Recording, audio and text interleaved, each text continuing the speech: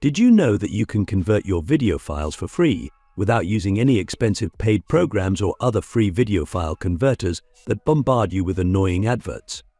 Hey everyone, I have another quick video for you on how to convert video files to any format, such as MKV, MP4, AVI, and many more using VLC Media Player. VLC Player can convert your video files to a wide range of formats without adding any watermarks to your videos, unlike many other video converters. So, let's dive into the tutorial and I show you how it's done. First, we must download the VLC Media Player from their official website. If you already have VLC installed on your computer, feel free to skip this part of the video using the timestamp provided. I'll include the website link in the video description. Once you land on the website, click the downward arrow next to the download button to see the list of operating systems compatible with the VLC Media Player. If your operating system is not listed, click on Other Systems to see all the operating systems that VLC Media Player can be installed on, as you can see them here. Since I'm using a Windows computer for this video, I'll select Windows 64-bit to initiate the download of the setup installer.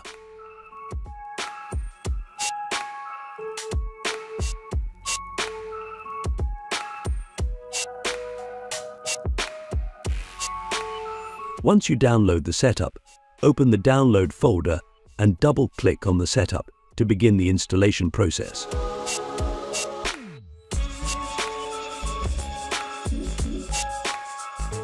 Once you've finished installing the VLC Media Player, launch the application.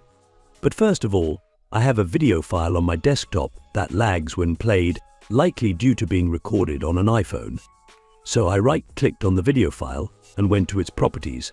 I found that the file type is MOV. So, to resolve the lagging issue, I have to convert the video file to MP4, which can be played on any device. Let's start by launching the VLC Media Player from the desktop.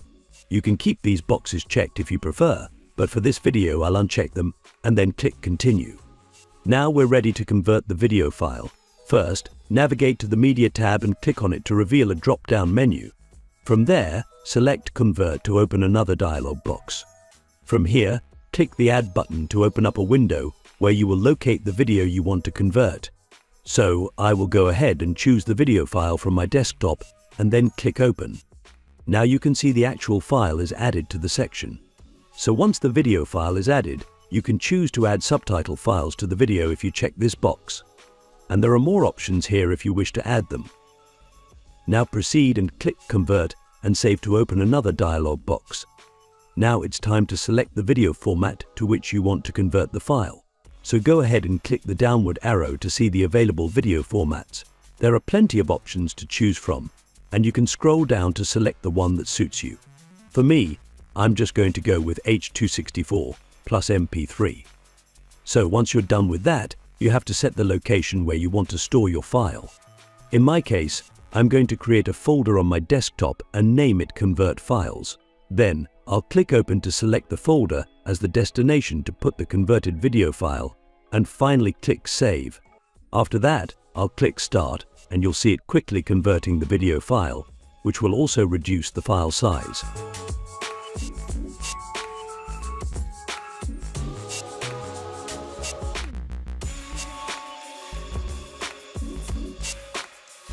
Once the converting is finished, if I check the properties of the converted video file, you will see the file type is now MP4.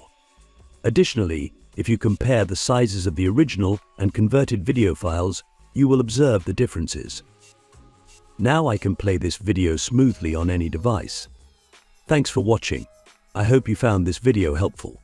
Please give it a like so that the YouTube algorithm can push this tutorial to more people. Don't forget to subscribe and hit the bell icon to be notified whenever we release a new video. We really appreciate your support, and I'll catch you in the next one. Bye for now.